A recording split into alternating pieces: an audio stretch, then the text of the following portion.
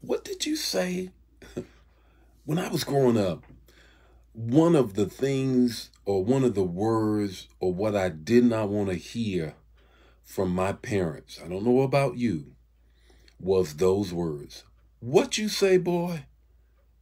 I don't know about you, but those words sent a chill effect through my spine because clearly at that moment I knew I had said the wrong thing. This morning, I want to talk about this morning. What did you say? What did you say? Good morning, everybody. Happy Monday morning. It's Monday morning. Let's get at it. It's time for morning manna. Thank God for another week that we're starting, another work week that we're starting. And man, I'm so thankful and grateful to share the word with you on this morning. And I want to kind of carry over from yesterday. Yesterday at New Life at my church, we began this whole series and we're talking about know God, know His Word. And if you know God and you know His Word, then you will know the power, the purpose, and the plan for God's Word in your life. And there would be an outcome. There would be an outcome that would just increase your intentionality quotient and your intentional way of living. That's what we're dealing with this month at New Life. And I want to carry that word over that I shared on yesterday. On yesterday, I just said, just say it. Just say it. That's kind of the overarching thing. Talking about the word, the power of God's word. And I want to just come at it a whole different kind of way this morning. So welcome, everybody. Glad that you're here. Glad that you give me an opportunity to impart some words into your life. It's time for morning manna. I'm going to give you the text to talk, the takeaway, 5 minutes or less. Going to give you a text and then three things about the text and then a takeaway. And what I need you to do, what I need you to do this morning is to share the manna. Don't keep it to yourself. Don't keep it to yourself. If it blesses you, bless somebody else. If the word bless you this morning, bless somebody else. So did you go to church on yesterday? What did a man or woman of God preach on yesterday? Give me one word, just one word. Put it in the chat area.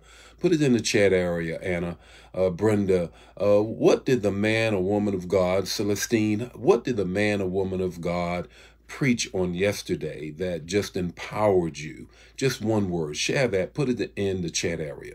Now, before I get into the word, I want to tell you one other thing that you need to do. What I need you to do that when you get a revelation, when you get a word, when something speaks to you, just put it in the chat area because the cumulative areas or the cumulative things that you share in that chat area bless somebody else as we share it along the way throughout the day. Here it is, the text to talk and the takeaway. This morning, we're dealing with talking about what you say. What did you say? I don't know about you, but I had parents that, man, that was a chilling effect if you heard those. What did you say? Because you knew your words were not what they were supposed to be. Here's the text, Proverbs 18:21. Life and death is in the power of the tongue, and those who love it will eat the fruit of it. Those who love it, those who understand that the words that tumble out of their mouths will eat the fruit, whether it's ripe fruit, not ripe fruit, or just flat out rotten fruit. Because anything that's ripe is on its way to being rotten. So it's something that is coming into being. What are the words that are falling and tumbling out of your mouth? Here's the first thing that I want to share with you. Words reverberate. Put that in the text, the chat area. Words reverberate. What do you mean by that? Do you not know that the sound from us making words, if you will, or a voice intonation, that sound never dies. It reverberates continuously. And if you have the sensitivity equipment that was so sensitive, you could always hear a sound. A sound reverberates. It never dies. Now, here's the thing I want you to grab a hold of. What we do with sound is one of two things. We give sound a character we call letters, which turn into words. Or we give it a note, which makes it music. Either way, sound carries throughout and it continues and it reverberates. And be mindful, whatever that sound that you is never going to stop, because the second thing is this: it penetrates. It penetrates. Words can penetrate like nothing else. So let me tell you a story. I'll come back and finish up here. When I was young, my parents made me go to the integrated schools. This is right after the Supreme Court says that unequal is not constitutional. You know, to go in separate and unequal is not constitution, that we should integrate the schools. Well, my mom took that seriously. I went to an integrated school, and therefore I had to deal with words from people who were not my melon that really penetrated me. That really penetrated me. And I realized that I still deal with that traumatic situation. Now, the wounds are gone, healed, but the trauma remains. I know that because this past couple Sundays ago, when I went to the Civil Rights Museum, and as I was going through it, I came up to the integration part, of school integration part, and tears flowed from my eyes.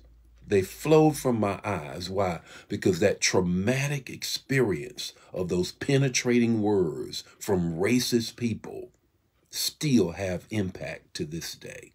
Words penetrate, they reverberate. Here is the third thing: they also liberate. They also liberate. Oh my God, I give God praise that His word liberates. He says that you are the head and not the tail. He says you're at the front of the line, not the back of the line. He says, greater is he that is in you than he that is in the world. He said that I'm going to do exceedingly abundantly more than you could ever ask or think by the power that works within you. He says that I gave my son for you, that you were bought with a price. Those are the words that liberate. Those are the words that liberate. So whenever I'm confronted with the words that penetrated, that reverberated, I think of the word of God that liberates. So what do you say this morning? What you say matters. That's the takeaway this morning. What you say matters. So make sure you mind your words. The Lord be with you today. May His face shine upon you, give you peace. If it bless you, bless somebody else. Share the manna. I'll see you tomorrow morning with more Morning Manna. God bless you. Bye now.